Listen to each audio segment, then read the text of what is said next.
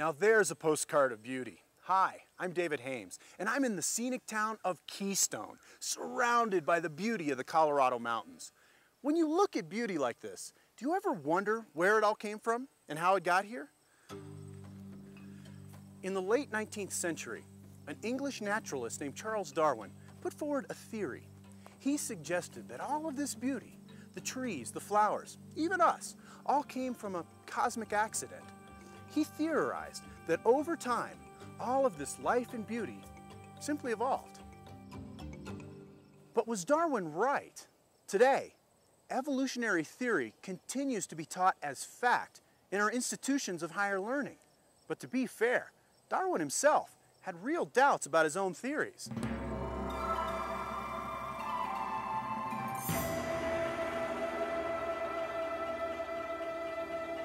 In the next few minutes, I want to introduce you to some incredible creatures that defy evolution. Darwin was fascinated by animals, and many of his theories came from studying them. Today, we've uncovered some incredible facts about these creatures that Darwin simply never knew.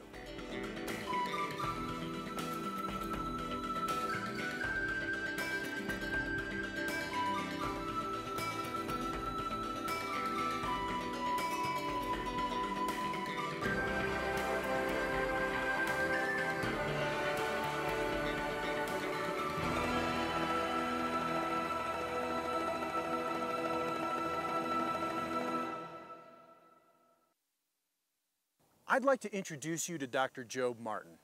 For the past 20 years, Dr. Martin has been fascinating students all over the country as he shares his findings on these incredible creatures. Dr. Martin has had an extensive education and a varied career. During the Vietnam era, he served President Johnson aboard Air Force One as part of the 89th Military Airlift Wing. Later as a dentist, Dr. Martin became a university professor and was a committed evolutionist.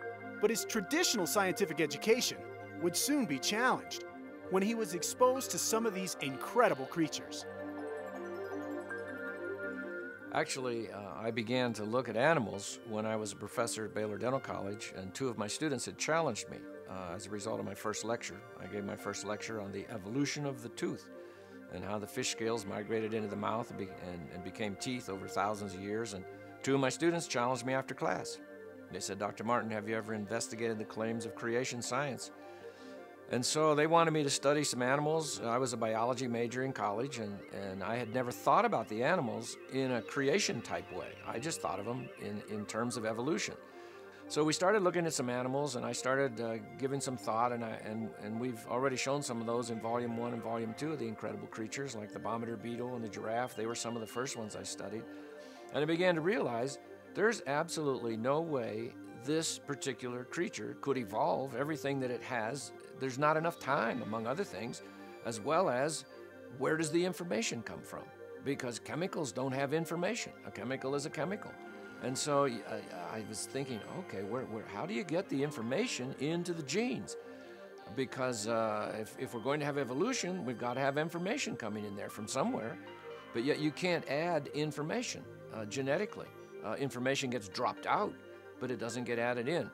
And so over a period, actually it took about 5 years. My wife would tell you for 5 years, my stomach was churning, and I was thinking, this can't be right. You know, surely there's some way to explain this in evolutionary terms. I just couldn't find any way to explain it.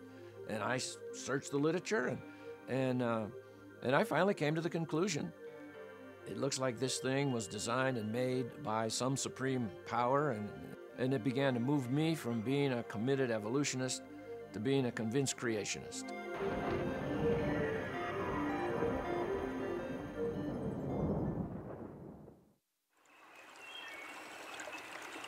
So here we go. Our first incredible creature is none other than the lowly mussel. Not this kind, but this kind.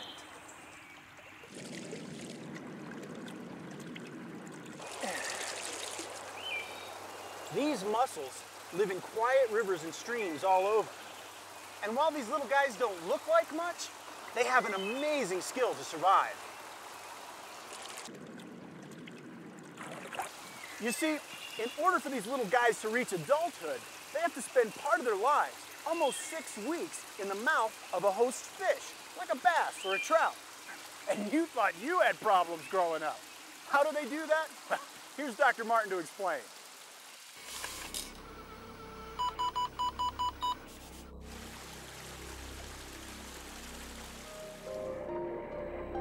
It's called the Lampsylis Mussel, and it mimics different minnows or shiners or little tiny fish, and there's a reason for that. So here you have this little mussel, and it closes up almost all the way, and then it pushes its soft tissue out, and in the soft tissue is it looks like a little minnow. And now some of these are specific to a particular fish. They have to have a particular fish come down to eat that particular minnow. And so there is one that it mimics a little minnow that will attract a bass, like a largemouth bass. And so it's down here, and it'll give jerky little motions, and that seems to attract the bass. And the bass will come down, he'll look at that, and he'll think, that looks like a good lunch.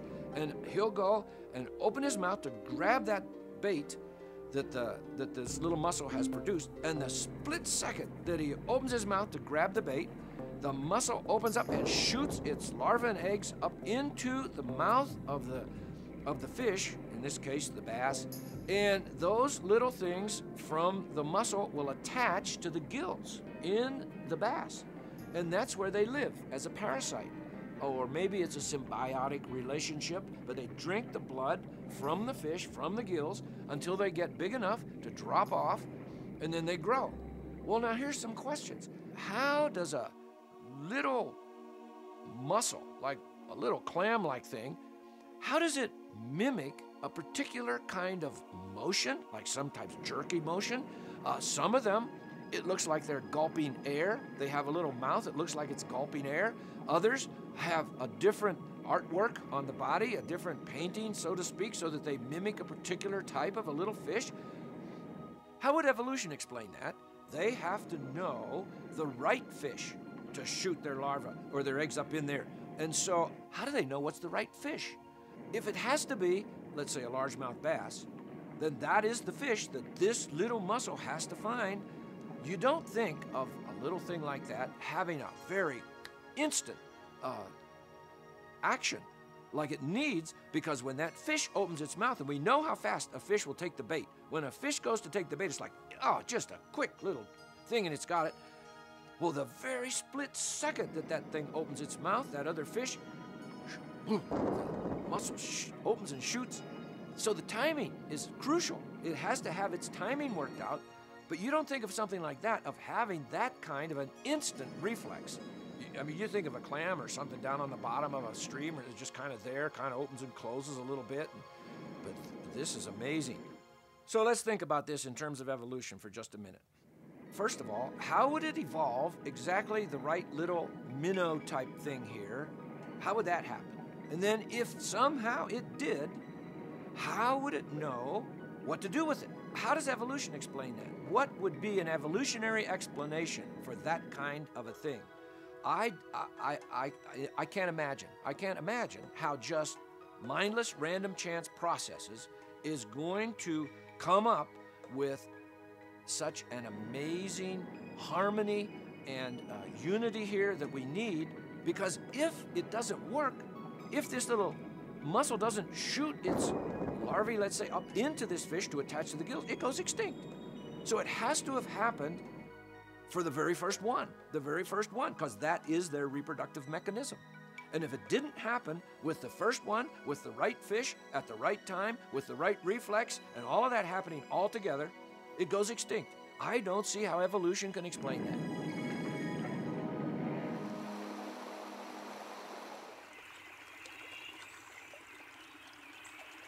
Wow, the Lampsylis mussel really does defy evolution.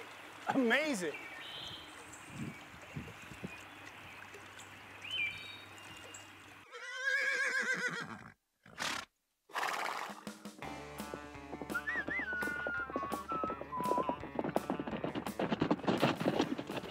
Whoa!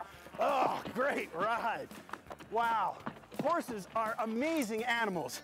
They are fast, they are powerful, they are our next incredible creature. Did you know that horses were domesticated over 3,000 years ago? In fact, they helped change the course of history. Since the beginning of time, horses have been one of man's best helps. Armies like the Romans used horses to a tremendous military advantage. The Greeks used horses for the first Pony Express, and the Chinese invented the saddle. When Christopher Columbus landed in America, he introduced the American Indians to the white man's big dogs. For the American Indians, horses soon became an essential part of their way of life, helping in the buffalo hunts. For years, the horse was the only reliable transportation in most of the world. Horses are our next incredible creature.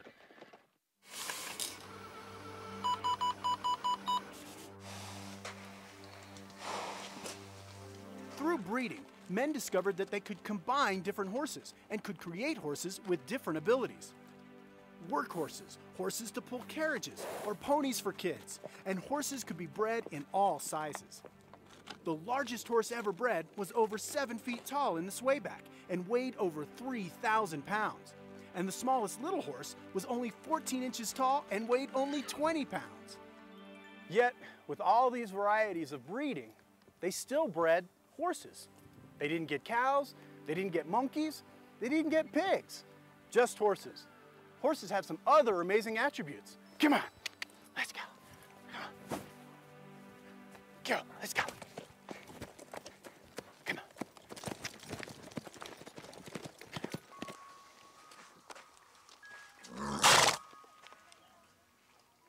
God made the horse in a very special way. Its heart, for the body size, it has a small heart.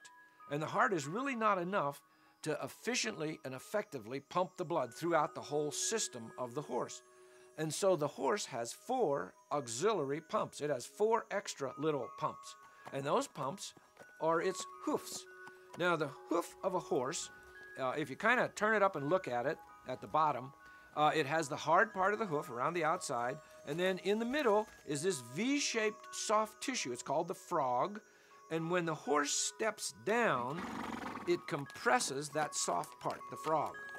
And when it compresses that soft part, it pushes up against a series of mechanisms inside the hoof, which pushes against the veins, and that squeezes the blood up the leg. So whenever a horse is standing still, like in a stall, and it's not moving for a long time, it can go lame. And usually it'll go lame first in its hind feet. Because if a horse wants to look at something, it'll move its head, but then it'll move its front feet a little bit too. It'll lift a foot and move it. So it's pumping a little bit here, even just moving around like a little piece of hay over here it wants to pick up, but it won't move its hind feet. So they just stay there. So the blood begins to pool in the hind feet because it's not moving them up and down and pumping them. And so what do we have? We get lame many times in a horse. Now when they run, now they need extra energy. And so when they start running, now they're really pumping hard because their hoofs are coming down, and it's that extra shooting that blood up the legs to help return. And then when it lifts its foot up, that relaxes that, and the arterial blood then shoots back down in there, and so it just keeps the blood circulating around. Amazing. Another thing with the horse, its eyes are over here on the side of its head, so that it can see at a distance, but when it gets its head down to graze, it cannot see what's in front of it. So it has a very sensitive upper lip with little hairs and some other sensitive arrangements, and that horse can use that upper lip to selectively pick a certain grass. Maybe there's a clump of grass right here and another clump of grass over here, and it likes the taste of this grass more than this grass, but it can't really see either one because they're right in front of it. It can use its upper lip and decide, oh yeah, that's the grass I like, and it'll take that. It can separate grain. It could separate like oats from corn. So they have been designed with this very intricately balanced way of, if I can't see it, I still know what it is because I have this sensitivity built into my mouth. Their teeth, when they get older, the teeth keep growing and they fan out. And And so the older a horse gets, the longer its teeth get. And so people can tell a person that knows a horse, usually they'll look in its mouth first, just to see what condition that the teeth are in. I think the oldest horse was about 62 years old, and the average life is about 25 years. But if a horse lives to be 62 years old, I wonder what its teeth might have looked like at that point. Being a dentist, probably looked like it had bad periodontal problems or something, I don't know. So where do we get that expression, long in the tooth, meaning like me, I'm getting older, okay? Martin, you're long in the tooth, okay? Well, that comes from people who have looked at the teeth of a horse, and they get longer as they get older, and the older they get, the longer they get. I don't know how my teeth are doing, but anyway. They're therapeutic. There are horses now being used for counseling, for young people that have maybe they're aggressive, they're angry, maybe bitter, and the horse seems to reflect the emotion of the person. And so these young people will be put next to a horse and kind of mated up with a horse, so to speak, but the young person's all full of tension and anxiety and anger, and the horse will back away. And these young people, well, no, I want that. I want to be friends with that horse. And they're teaching the young people to exhibit self-control, to control their emotions, because they want to be friendly with the horse, but when they have these bad vibes that they're shooting out, the horse senses that and won't get near them. And so they're learning how to exhibit self-control and having a happier, more joyful type of an attitude, and the horse will be more friendly. So in a therapeutic way, they're using horses. And of course, anybody that owns a horse knows it's therapeutic. Just go out and talk to your horse a little bit, or jump on and take a little ride. So horses are, I think, a gift of God to us to just enhance our life.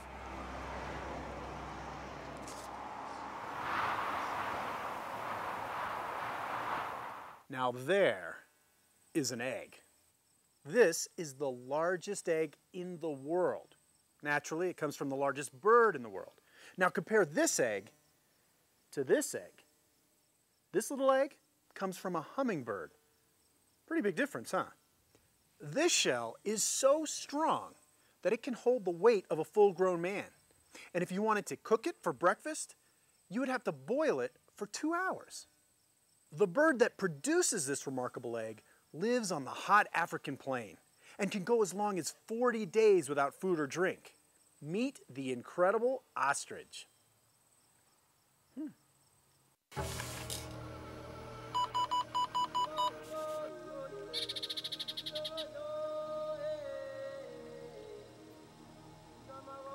The ostrich is the largest bird on planet Earth, thought to have evolved from some sort of a large bird that used to fly, but it has a lot of size here compared to a hummingbird. Matter of fact, the eye of an ostrich is the biggest eye. It might be the biggest eye in land animals, but there are some little birds like hummingbirds that aren't even as big as the eye on an ostrich. So you have birds varying in large amounts in size and in abilities. A flightless bird like the ostrich, well, then why does it have wings? Well, it uses its wings. It's not that there's some vestigial organ left over from some bird that used to fly. It has uses for those wings. It uses it to scare its enemies. It'll flap those wings and scare its enemies. If it runs fast, and they can run very fast, up 35 miles an hour and more, they use those for brakes. They'll hold their wings out so they can stop more. They use it for air conditioning. They'll hold them up and flap them, and there's certain kinds of blood vessels that circulate through the wings that they can cool down their blood with their wings. So the wings are not useless wings. Their feathers have no oil.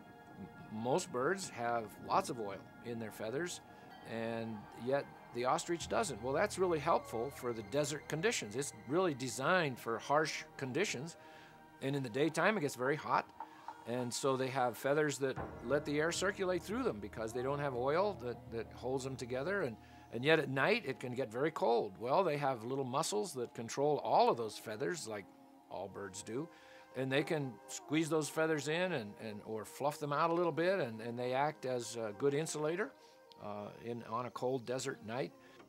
Another fascinating thing that they've discovered about the ostrich is that it has the most powerful immune system of any animal, and it would require a lot more study. Why does it have such a powerful immune system? What is it about the ostrich that gives it that powerful immune system? But ostriches, they just don't get sick. They are so healthy.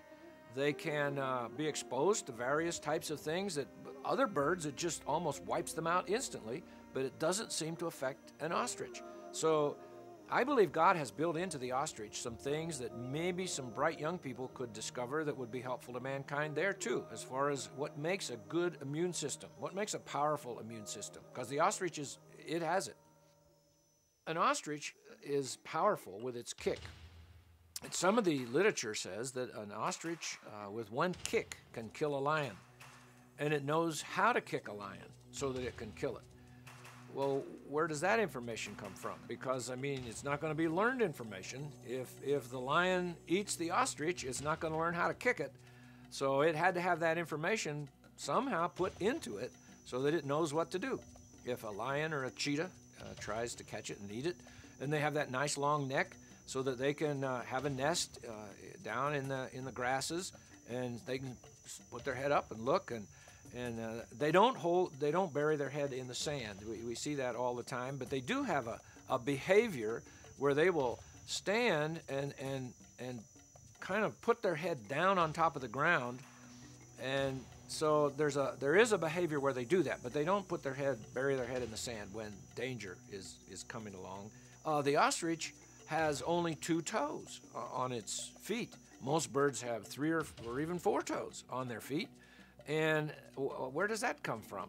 One of the toes has a large hook or large claw, which they use. That's their defensive weapon, is using that so they know how to strike and do damage with that claw.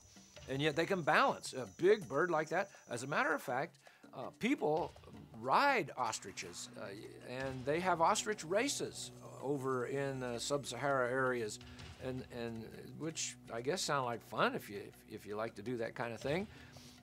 They have had ostriches that have pulled carts and things like that. So they've been trained, so they're apparently intelligent enough that you can train them to do certain little tasks, and they guide them by pushing on their neck, and they have various ways to do that. So it's a fascinating bird.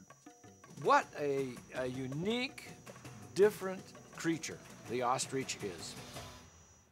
Did he just say the ostrich could kill a lion with a single kick? Wow, that is one powerful bird. Did you ever think what would happen if the ostrich needed time to develop this defense ability over hundreds of years like evolution teaches? Keep in mind what we just saw. The ostrich is grounded. It can't fly, and it's living on the African plains filled with hungry predators like lions, hyenas, and jackals. So if the ostrich couldn't defend itself, what would happen? It wouldn't last 5 minutes. It would be breakfast for some other hungry creature, and that would be the end of the ostrich. The poor ostrich wouldn't even have a chance to evolve. You look at the animals, and you can't have a partially functional liver or pancreas or lung. It either functions or it doesn't function. And I was taught in evolution, if you don't use it, you lose it. All right, well, how do you use a partially formed pancreas? You either have to have the whole thing there with everything working, or it doesn't work. Now, some people bring up, oh yes, but what about the appendix? We don't really need the appendix. Well, yes, we do. These things called vestigial organs that they're supposed to be leftovers from our ancestors. It was like 180 vestigial organs. We were told, oh, they have no function at all. Well, now they found functions for all of them. You have your appendix taken out. Oh, I don't need it. You see, God made a mistake. I don't need that appendix. Well, maybe not so much as an adult, but when you're a little baby, you need that appendix. It's part of your immune system. So we need all of our parts. God made them all. They all have to work in harmony with each other. How do you get that with just mindless, random chance processes? Over how many billions of years would you need? It's impossible. There would not be enough time, let alone the information needed to make those things work like they work. Well, we've met the ostrich, the biggest bird in the world. Now I'd like to introduce you to the smallest bird in the world, the hummingbird. Some of these little guys are tiny. only 2 inches long if you measured them from beak to tail. But don't let the hummingbird's small size fool you. These little birds have some really big talents. They can really fly. Just look at them in your backyard and you'll see what I mean. Oh, there's one.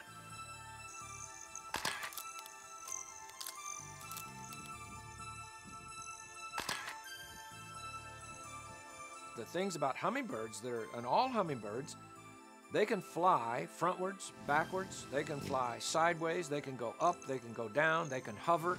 They're the only bird that can do all that. Their wings are hooked on differently than other birds. They go up to something like 200 beats a second at times. And they're kind of like the dragonfly that we talked about on volume 2, that it can fly in every which direction too.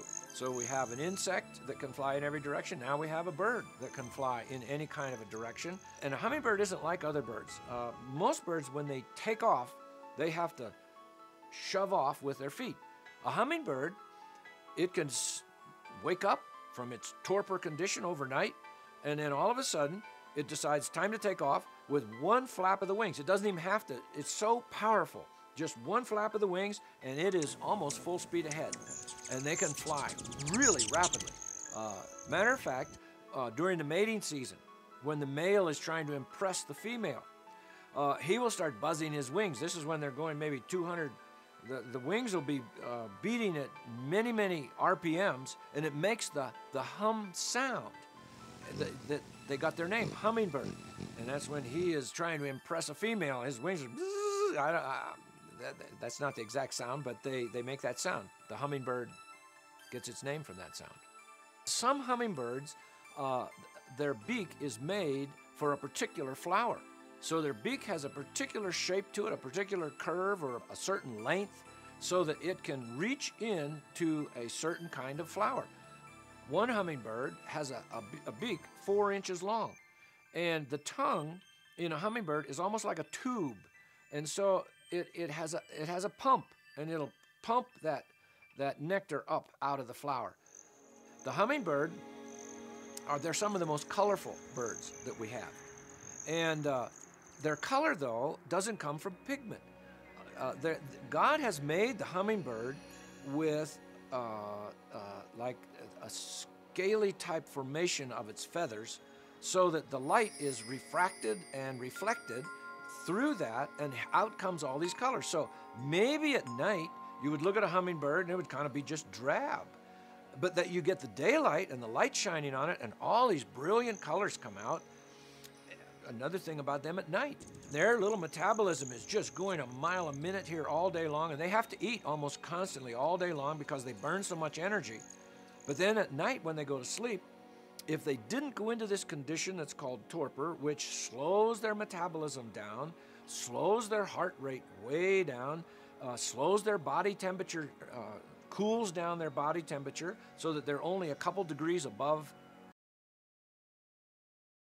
and then they sleep that way. Well, then they're not burning a lot of energy at night, because most flowers close up at night, and they just don't go looking for flowers at night anyway. But if they didn't have this particular way of protecting themselves at night, they would like starve to death overnight because of this rapid metabolism. And yet, hummingbirds migrate. And many times they'll migrate with the flowers. As the flowers are blooming and they're going farther north each year, the hummingbirds go right with the flowers. Some hummingbirds will go and fly all the way across the Gulf of Mexico. Well, that's like 500 miles. You have a little 2 or 3 inch long bird that normally is eating all day, every day, and now all of a sudden it takes off and it's going to fly 500 miles, and it can't rest, it can't land, it's going to fly that whole distance. Well, how does it do that? Well, I haven't been able to find any researchers that really know how it does that. There's different theories about that. I think this is another area we could use some young people to, let's figure this out. How does something that burns energy rapidly, then with still using a lot of energy, conserve energy as it's flying across the Gulf of Mexico? And so there's some mysteries here built into the hummingbird too that I think deserve some of us to take a look at. Of course, a hummingbird is so tiny, that they make a tiny nest, and they can make a nest in a matter of hours. And sometimes they do, but usually they'll work on it a day or two, and they make the nest. And sometimes the nest it's only about the size of a quarter, a 25-cent piece. The eggs about the size of a small pea. It only lays 2 eggs, so it'll have those 2 little eggs. But it's interesting how they get the material to make their nests. They'll use little bits of grass and sometimes some twigs and things. How do they hold it all together? They go and get spider webbing. And then different kinds of hummingbirds will make different varieties of nests. And of course, if you know hummingbirds and you see a nest, then you'll know, well, that's the hummingbird. But some of them, their nests are just hanging off of limbs, little twigs and things, and it's not balanced right. So they will go and they will pick up little pebbles, and with spider webbing, they'll hang pebbles on the side of the nest to balance the nest, so that when the bird is in the nest on the eggs, these stones act as a balance, so that the nest hangs more, straighter, as well as it doesn't rock as much in the wind because of the weight of the pebbles hanging on it. Well, how big could the brain of a hummingbird be? You know, this little tiny creature. And it has the knowledge to build a nest, first of all. It has its own kind of nest that it's going to build. And then it knows how to balance a nest by certain weights that it hooks in there. That seems like a design feature that would require information put in there so that it knows what to do. And I believe our Creator is the one that does that with the hummingbird.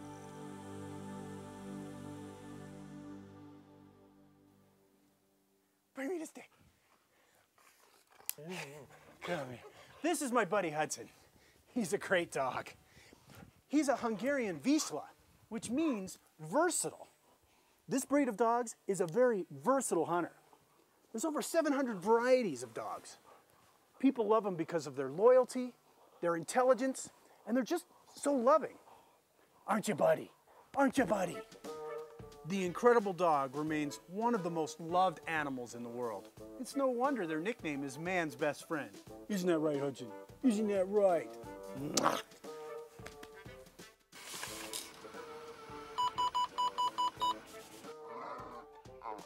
What an amazing animal the dogs are, and what a friend they've been to mankind down through the years, and helper, and they help in so many ways. We have farm dogs that they'll go out there and learn how to herd the cattle or herd the sheep and guard the sheep, or then we have dogs that hunt, and they can point and, hey, over here's a pheasant, and alert the hunter and then they'll freeze, you know, and they lift a paw and put their tail up, and then we have just house dogs that you can train. So there's such an enjoyment, and it's one of the things I think God has given us for enjoyment. And then dogs have rescued people, and dogs can smell. Like some of the literature says, they can smell 1,000,000 times better than we can smell. Like bloodhounds, where they can trace a person walking through a crowd. They can follow the footprints. There's dogs that know a tornado is coming, and they can alert you to that before it ever drops out of the cloud. They just somehow know it's coming. Or other dogs have the ability to sense or smell people that have drowned, or maybe they aren't even quite drowned yet. They can be resuscitated. They're down under ice, down under feet of water. In the woods, there's dogs that can smell your skin cells that have maybe got you scratched on a bush and a little bit of you is left there. Even as much as a year later, they can track these things. We have dogs that are used, service dogs, to help people, to help the blind, the seeing eye dogs. There's one dog that has learned how to sniff a melanoma, a malignant mole. And you can have different things on your body, and that dog will start sniffing, and boom, right there. Even before the physicians can diagnose it, the dog knows that is the bad mole, and that's the one. And so they'll take that mole off and study it, and yep, sure enough, that was a bad mole. That was a cancer. And then we have other dogs that can sense when a person is going to have, for instance, a convulsion or a seizure of something, like in epilepsy. And the dog will know 2 to 3 minutes before that's going to happen, before the person knows, it's about to happen. The dog already knows.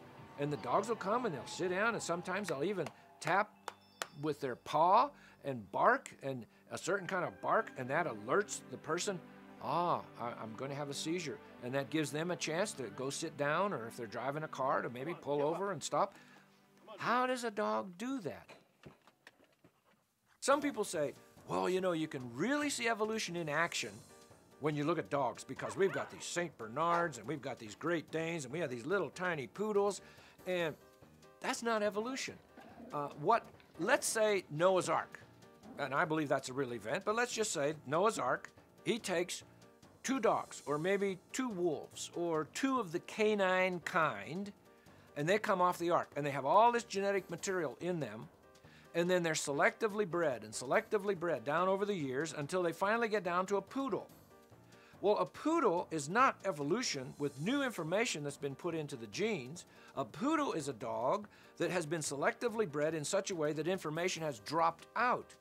So you might be able to take 2 brown Mongolian dogs, let's say, and over the years breed them down to a poodle. But you can't take 2 poodles and breed them back to a brown Mongolian dog, because information has been lost. So that's not evolution, that's just selective genetic engineering, if we could call it that. There's no input of information, there's a loss of information. The dog that has all wrinkles in its skin, a Shar-Pei, they bred that dog in such a way that it still has the gene for the skin of a big dog. So the skin is bigger than the dog. And so here you have a smaller dog in a big dog, genetically, in a big dog's skin. And that's why it has all those wrinkles. And so you can do interesting things by genetically manipulating what's already there in the dog genes, but nobody has added any information in to give us a whole new kind of an animal from a dog. Dogs still give birth to dogs. And the dogs that it gives birth to, down the line, they can't go back and be a different kind of dog like they used to be, their ancestors were. They have to just keep going from there because information has been lost. Yeah. What an amazing, wonderful creature dogs are. What's that, boy? What's that? Oh, Hudson just told me that he thinks dogs are the most incredible creatures of all. Speaking of dogs, there's an enormous sea creature with a dog-like face. It's on the endangered species list because there are only 2,000 left in the United States. But don't let its huge size scare you. This gentle giant is almost as friendly as Hudson here. Isn't that right, boy?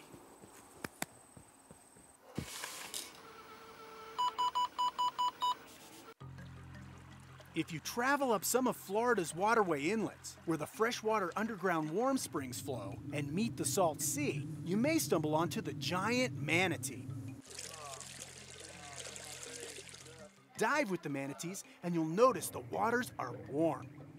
Manatees are very sensitive to temperature, and they need warm water to survive. If the water temperature falls below 68 degrees for very long, the manatee will die. This unique creature is sometimes called the sea cow, and manatees have gained quite a following in Florida, as people have discovered how friendly and social this huge creature really is. They look kind of like a dog in their face, although the evolutionists say they look like an elephant. And they will say, there used to be elephants, and I guess the elephants decided to go back in the water, and they became manatees. And some even say they come back and forth. For a while they'll live in the water, and then they'll come back out. But they do have a few characteristics like an elephant. On their front flippers, they have like toenails that look kind of like the toenails on an elephant's foot. And their mouth, they have a very sensitive mouth, but it has, like an elephant's trunk, has the little fingers that can grab things, and the mouth, with its very sensitive whiskers, can get out there, and he can feel different things that they're eating, and they can arrange it, and they'll even hold it sometimes in their flippers. So they almost look, well, they use their flippers almost like hands many times, which is fascinating to see a big sea cow that do that kind of thing. And they have this wonderful big kind of a flat tail, and And when they swim, the tail, it just kind of gently pushes up and down like this and glides them through the water. It looks like this big submarine coming right by as they swim by. They guide themselves with their front fins. It's not like they're just working the same way. It's like they have a brain going to each one, and they can use one at a time, and they can move it different ways, and they can poke around with one, and they're intelligent. They're very intelligent. They don't have hair, but they have whiskers. And the difference between a hair and a whisker is, with a whisker, there are nerves attached. And some of the whiskers have as many as 4 different nerves attached that can tell the manatee different things. So it can sense food. It can sense different types of objects that it might want to not swim into. And many researchers believe that it can do that using these whiskers. They breathe through their nose. Most of the mammals that are underwater type, sea-type creatures have the blowhole, like the porpoise and the whale. But the manatee, it breathes through its nose. And they can hold their breath a long time, and they can exhale almost everything in their lungs. It's like up to 90%, just all at one time. They'll come up, and they'll blow out their air. It's like, whoosh, and out it goes. Sometimes they'll sleep on their back, too. They'll drop down to the bottom, and they'll sleep, and their heart rate can drop back to almost nothing when they're sleeping. And some researchers will tell us that it's 1 beat every 15 minutes, that's amazing. But even during their sleeping times, their breathing is much longer in between times when they have to breathe. So it's like their whole system just slows down. Well, how would that happen? By accident. And that's what they really need to do if they're going to sleep. Otherwise, they'd have to be coming up to breathe every 2 minutes or every 3 minutes. They have the best immune system, probably, of all the different types of mammals.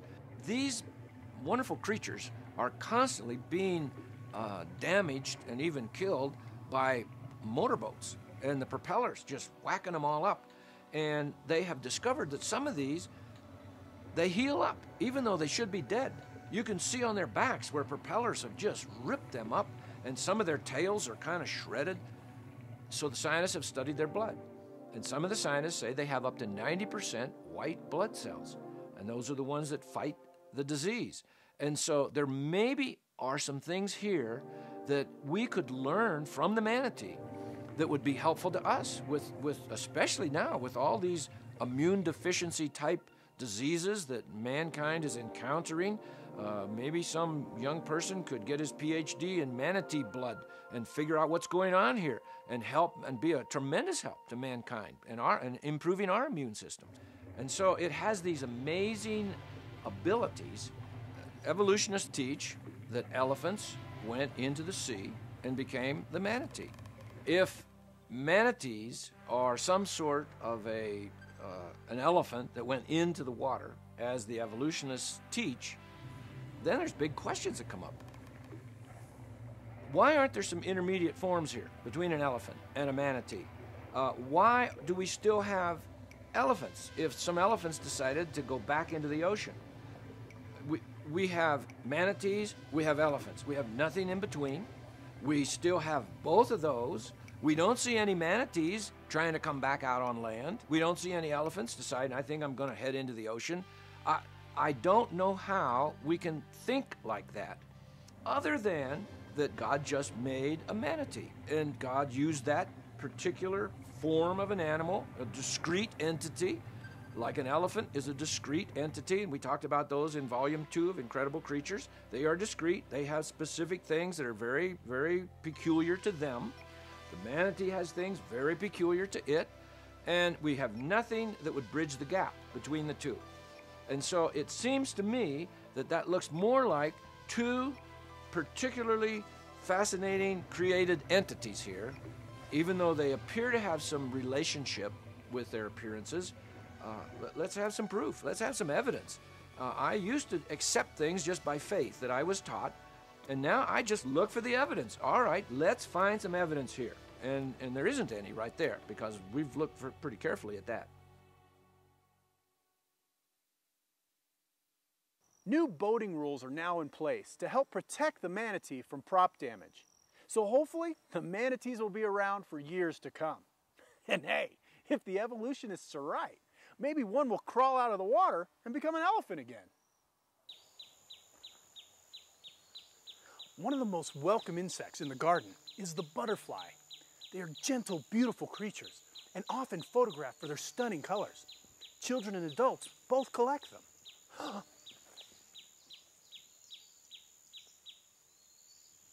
one.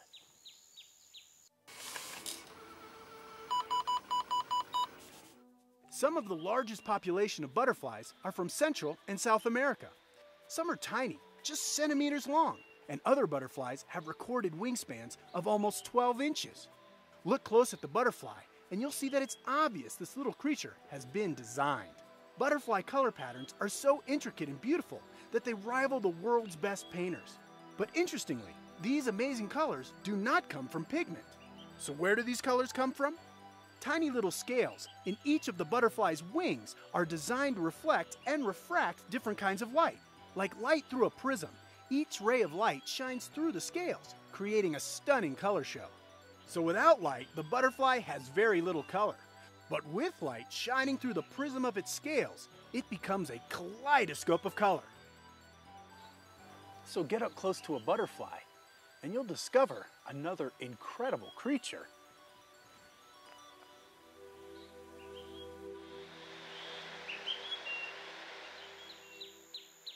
The butterfly has one of the most interesting life cycles, I think, of any animal, because first of all, you have the egg. Now, there's a study needs to be done, a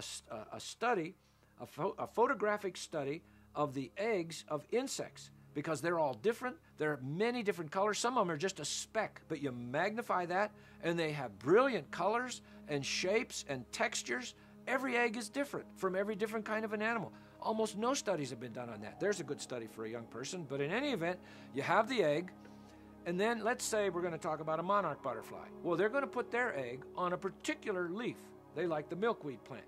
And so they put their egg on the kind of a leaf that when the egg hatches and you get your caterpillar, the caterpillar wants to eat.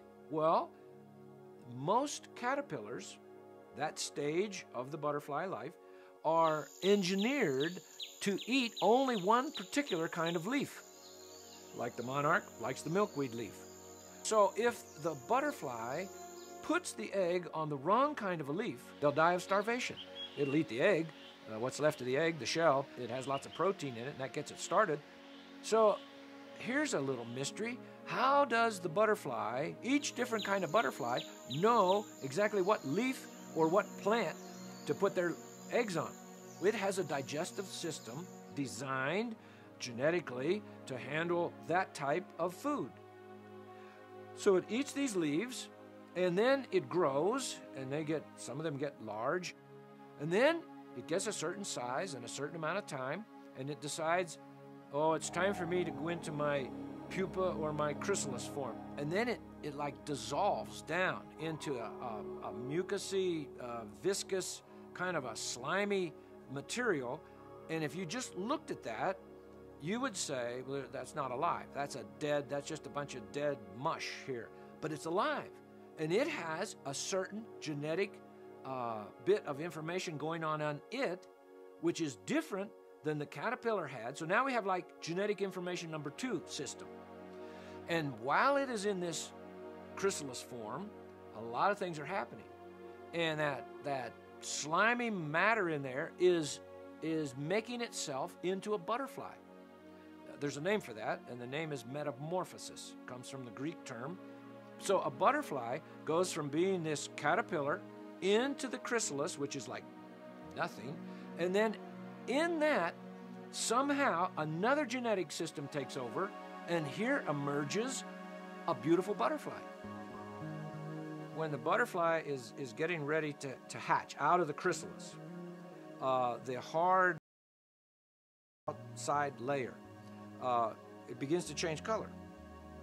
And it goes from a dark color to it's almost transparent. And you can actually see through that, and you can see the beginning colors in the wings of the caterpillar inside of that. And that, once that really begins, it only takes about 12 hours or so. But then when the butterfly just completely breaks out of there, that's only a matter of about 2 minutes. And here it comes, and it emerges out like a miracle from that slime. Look what we have now. And then, of course, it can't fly immediately, so it has to get itself ready, and its legs are kind of have to unfold and come out. Its wings are all tied up, and then it starts pumping blood into the wings and expands the wings, and the wings will dry out. But it has to be 80 degrees or above for the little butterfly to fly. And then it knows, oh, I can't eat leaves anymore. It doesn't go over and try to use its proboscis to start chewing on a leaf. Now it has the genetic information to digest nectar. It knows I need to go to a flower and stick my nose or whatever it is down in there, and I'm going to drink the nectar. How does it know that? That is information. And evolution has no explanation whatsoever as to how you can put information into a system. Chemicals don't have information. They're just chemicals. How does it know where to go and what to eat? Where to go? There's a good question. How does it know to fly?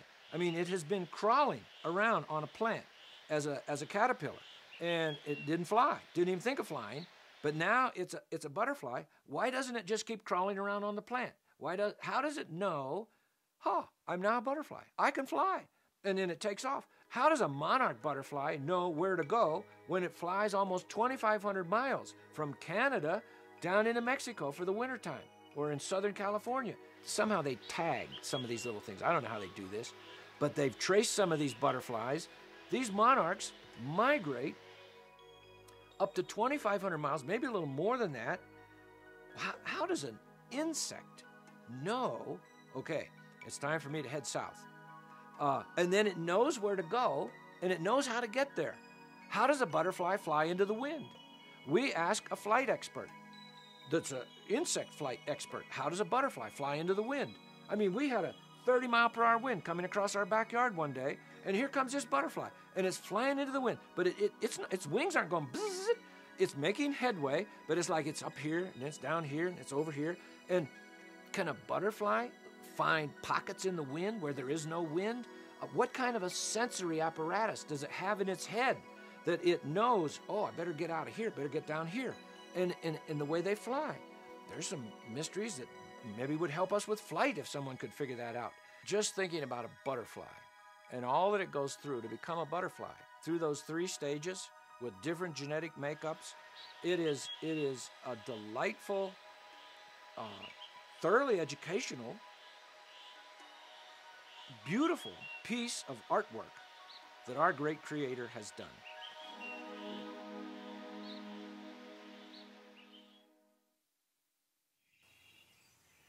Butterflies are so beautiful. They are art in flight. They are design on exhibition. It's amazing to think that anyone could believe that something so gorgeous as a butterfly could happen as an evolutionary accident. Check out this car.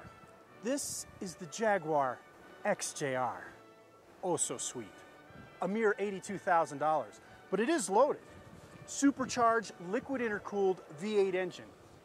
She generates nearly 400 horsepower. That means she's fast. Faster than a Corvette.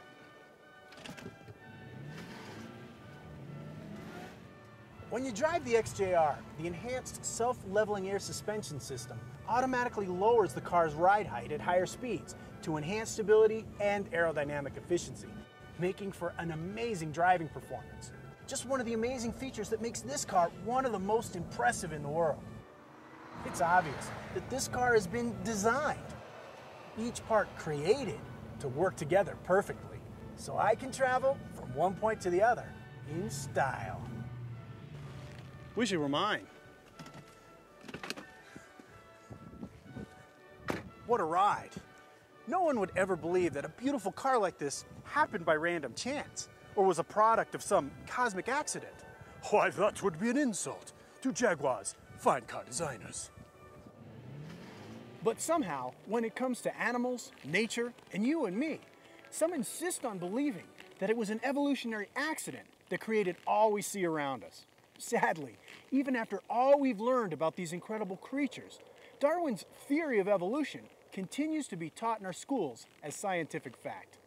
But is the theory of evolution science? We put that question to Dr. Martin. What is true science? See, there's two different kinds of science, really. There's what's called operational science or operative science, and there's what's called forensic science. Now, operational science is what we can do in the lab. We can do it, and I can do it, and you can do it, and we'll mix the same things together. We'll come up with the same results if we do it right. But then you have forensic science, and that is really what macro Big Bang type evolutionary science is. Because what are we doing with that? Well, we have some clues. We have some fossils. And what's a fossil? Well, it's a dead creature. So you have to get it to life before it can become a fossil. So that they're really stopped right there. But let's say we have the fossil. Well, what does that tell us? Well, it doesn't really tell us anything, except when you look with your worldview glasses, and you're looking through your worldview, and you've already decided, I think the universe is old. Well, then you're going to interpret the information, whether it's a fossil or a living creature, that has to be old. That has to be a process here. But if you look through, let's say, biblical worldview glasses, and you are already, one of your assumptions is this universe is young. The Bible teaches it's young.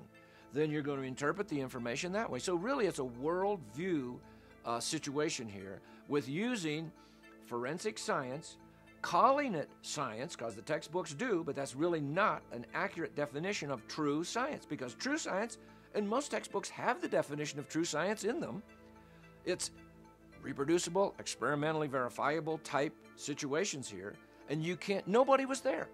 How can you reproduce the Big Bang? You can't do that in a laboratory.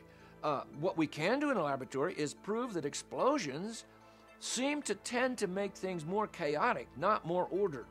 I don't know of any explosions that you can make things get better with an explosion, okay? So there's all these unexplainable things because we're basically looking at calling something that's not really science. Actually, it's really speculative philosophy. When we're talking old universe, Big Bang type things, that's really it's metaphysical naturalism is another word for it.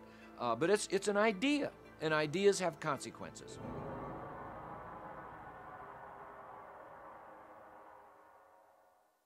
Some creatures are so strange, so different, so bizarre. It's like they're from another planet. Here's a creature that most of us will never see. And once you check it out, you'll be glad.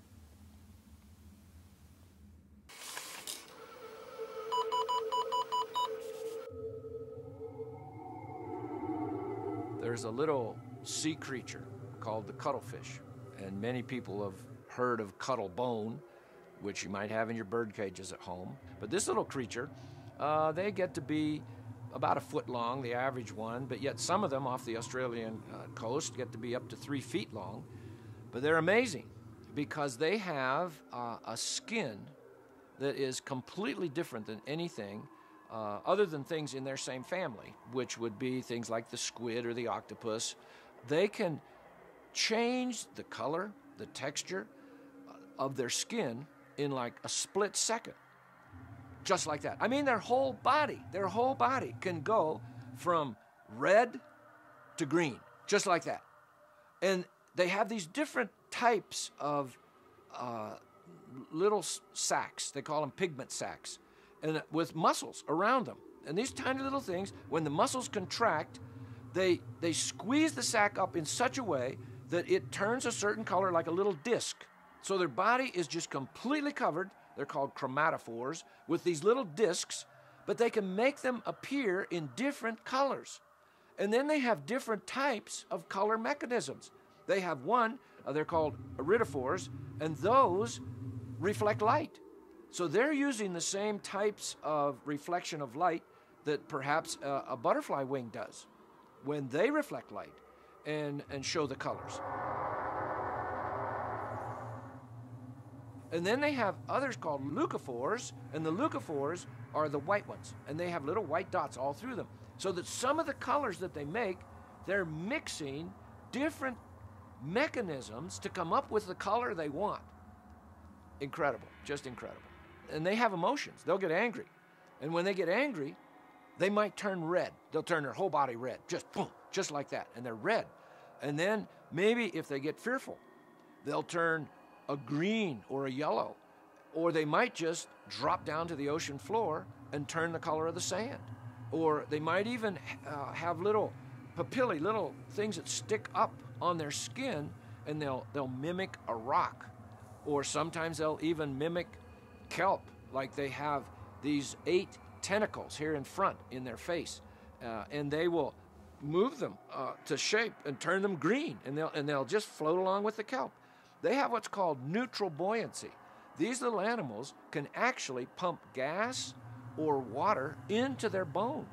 And so if they want to hover in the water, they take a certain amount of water out of their bone or put a certain amount of air into their bone, and they can stay here. Or they can squirt the water into the bone and just drop down quickly. And they think, they actually can think, and they can see very well. Matter of fact, they have a pupil. It's like a W-shaped pupil. It almost looks like Batman when you see a picture of their pupil.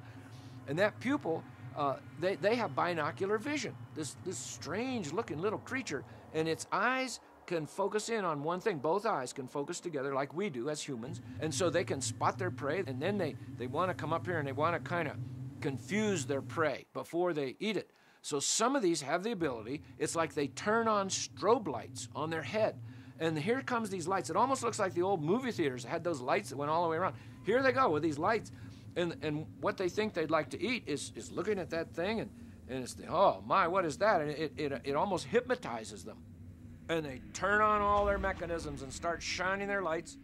And what might this other thing be thinking that they want to eat? I mean, it looks like a UFO or a extraterrestrial or something just coming in there. It has 2 flaps of skin here on the sides of its head, and hidden under that are 2 long tentacles, but they're different. They're their feeding tentacles, and they blow them out like at a party. You get those little things you blow and it goes out. Well, that's what they do with these. They just blow them out and catch their prey, and it's just in an instant, whoop, and they get it and they bring it right back, and then the tentacles grab it, and then they can feed themselves.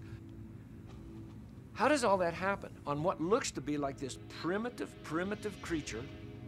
Can we, through evolutionary science, first of all, explain how this thing could do this? Where did it come from? Where is it going? Why does it have these abilities that it has? They think, and they see, and they come to conclusions about things, and they know how to stalk their prey, and they know when is the right time to turn on the lights or to shoot out their tentacles that grab the food. They're making decisions. How can we explain that through mindless, random chance processes? I can't do it. Personally, I can't do it.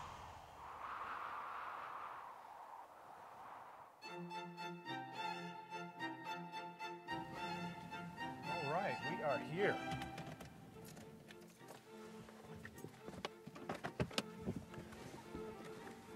Our next animal is a really sharp dresser.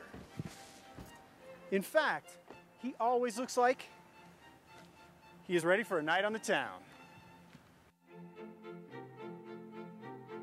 We're talking about penguins. They are dressed to impress, and they're a favorite attraction of wildlife tours and zoos everywhere. Penguins are just cute. They walk upright, are playful, innocent, and so entertaining. They have got to be one of the most unusual birds in the world. Did you know that penguins only live south of the equator in the Antarctic? There are none in the North Pole. Unusual. Anyway, penguins range in size from little ones about a foot tall to the emperor penguin, which is about 3 feet tall. However, fossils have been discovered of emperor penguins, which are over 8 feet tall. Imagine meeting one of those on a walk. When the cold season comes, most animals want to head to a warmer climate. But not the emperor penguin. He will head closer to the South Pole, into the cold. The emperor penguin is about to undertake a Herculean task to lay their egg and raise their young in a climate that is one of the most forbidding on the planet. It's an achievement that is nothing short of incredible. What are you going to order?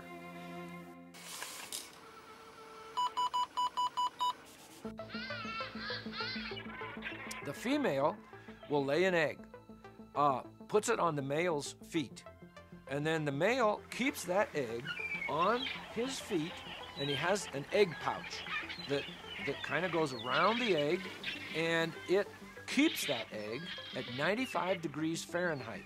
Now we'd say, well, so what? Well, sometimes in the winter, down there in the Antarctica, the temperature is 100 degrees, even more than that, below zero, with 100-mile-per-hour wind, which is an incredible wind chill, and that egg is only a couple inches off the ice, and that male penguin keeps that egg warm and keeps it on his feet. If he gets it off the feet, it'll freeze in about 2 minutes. So he has to keep that on.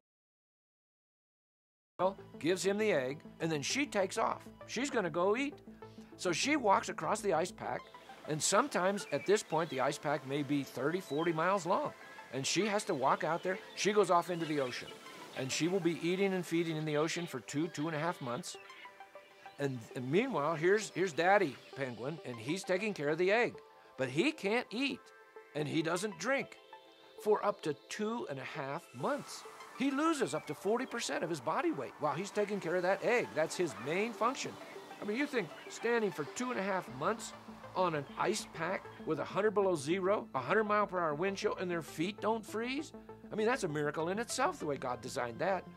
All right, so Mama's out there feeding. Daddy's taking care of the egg. It's 100 below zero, and these penguins live in huge flocks. And so what the male does is, he will be on the outside of the flock where it's cold, and he puts his back to the wind, and he starts to get cold. I got to warm up. So he starts moving in toward the center of the big flock. And then other ones will move from the center out to the outside. So they keep rotating out. And so none of them freeze. They know, okay, now it's my turn to go out and get cold for a while, and my turn to go warm up for a while. And they do all this. Now here's Mom out here swimming and eating. And all of a sudden, at some kind of an unknown signal, she decides, oh, I got to get back. My chick is almost ready to be hatched out. And so Mama Penguin heads back home. They're supposedly a bird that lost its ability to fly. Well, the evolutionists haven't come up with any ancestors for the penguins. So what kind of a bird was it that became a penguin that lost its ability to fly? But they really do fly, because they fly underwater. And you watch them in some underwater shots with their fins, and they just use those fins like wings underwater. And they can get such force that they can jump out of the water up onto an ice pack, and some can go as far as 30 feet. They come, boom, and they pop up out of the water and land up here. Well, now she's been out in the ocean for 2.5 months, sometimes even a little longer than that. And now it's winter, so the ice pack has grown. And so now maybe instead of 30 or 40 miles, she might have 50 or 60 miles of ice pack to walk across to get back. Well, now here's this whole flock of thousands of male penguins, each with an egg. How is she going to find Daddy? How's she going to find her mate? Well, somehow or another, and the scientists think that they understand the call. And yet you think about that. Here are thousands of male penguins, whatever they do to chirp, and here comes Mama Penguin listening for her particular male, and she can find her male. Now, here's one of the mysteries of this whole thing. More often than not, she goes back and finds her male on the very day that the chick is born. How can that be? She's got to walk over 50, 60 miles of ice pack and come out of the ocean and... I mean, you're thinking, well, this flock here, just how many? Takes up a couple football fields maybe, in all these miles and miles of ice, and yet she can find her male. She does it right on time. Now, she has brought back with her partially digested fish from the ocean, and she carries them with her in her stomach.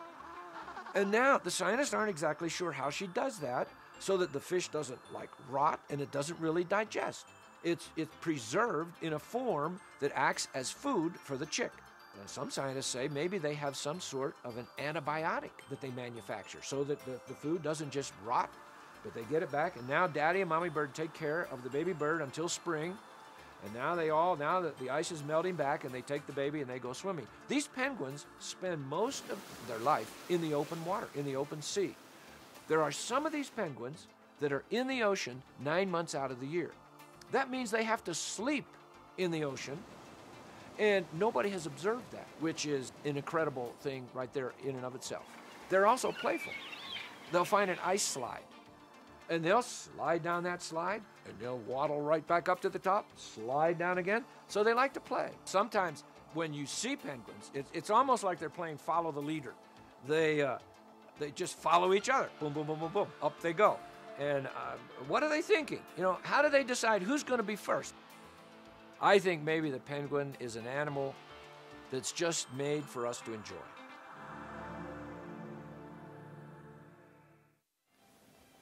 Your vanilla ice cream, sir. Thank you. Vanilla ice cream. I love vanilla. Did you ever wonder where vanilla comes from? Well, if not for our next incredible creature, vanilla wouldn't even exist. Vanilla.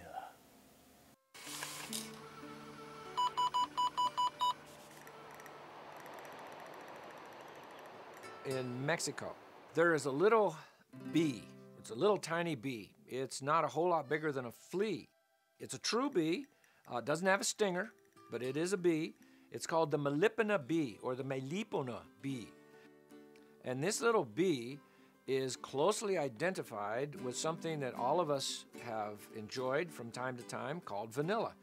And I will ask people, do you know where vanilla comes from? And they will say, oh yeah, the vanilla bean. And then we'll say, well, where does the bean come from? Well, it comes from a tree. Well, no, not really. It comes from an orchid. And the vanilla orchid grows up a tree as a vine.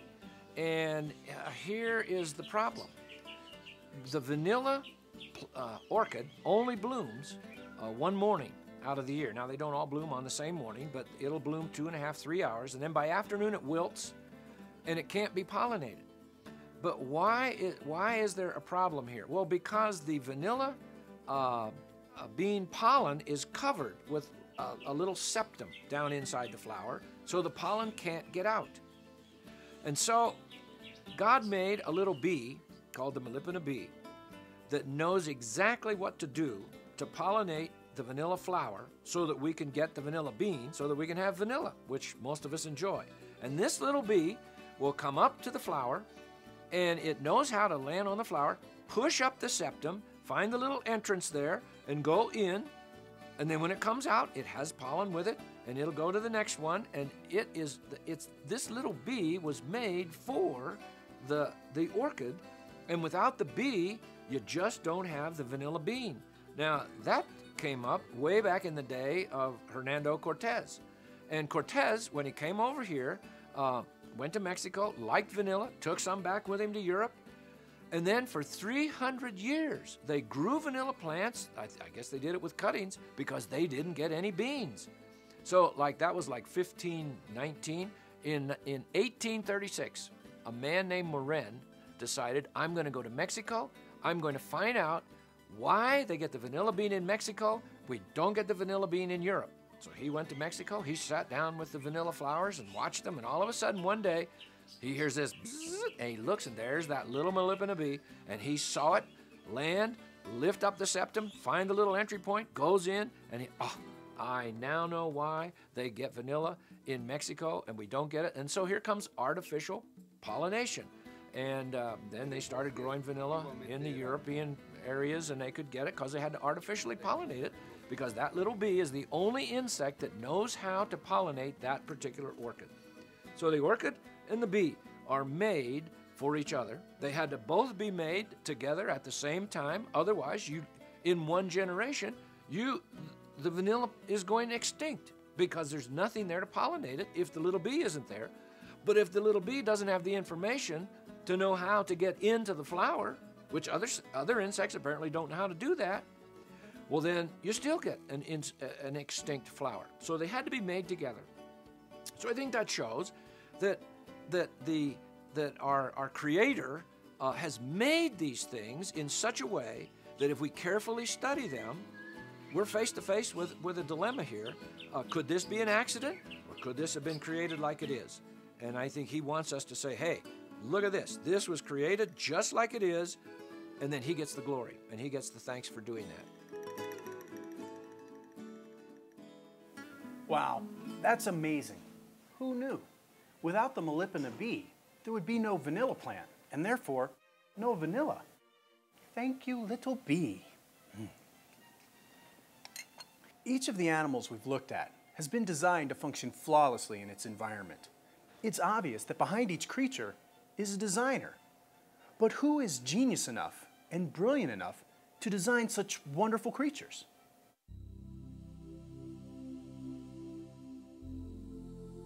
Well, we've spent some time talking about incredible creatures that defy evolution, and they really do.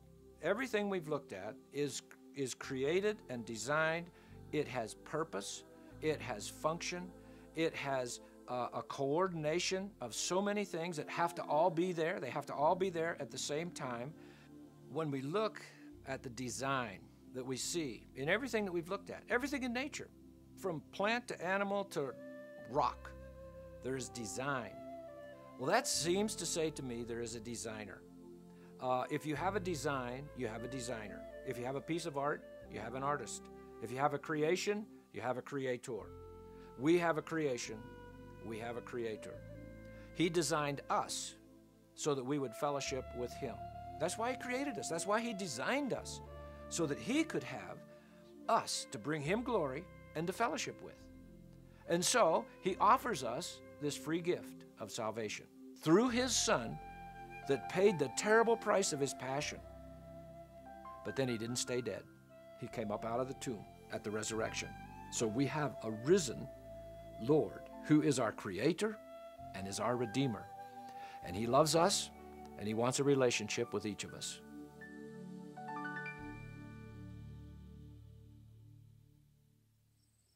Well, there you have it. So the next time you're spending some time out in the beauty of nature, take a good look around. Every tree, every flower, every animal tells an incredible story. A story of design, of purpose, and of destiny. I'm David Hames. I'll see you next time. Come on, Hudson. Let's go, boy. Come on, boy. Let's go. Ah, good. That's okay. Give me the stick. Give me the stick. Oh. Oh.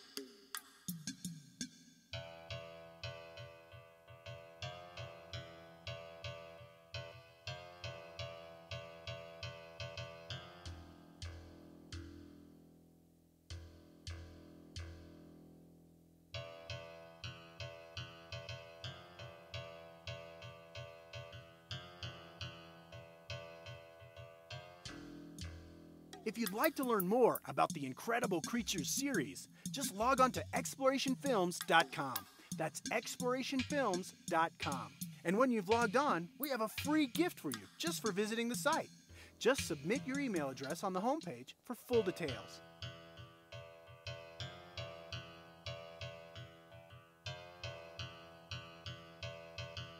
Incredible Creatures That Defy Evolution 3 is produced by Real Productions and distributed by Exploration Films.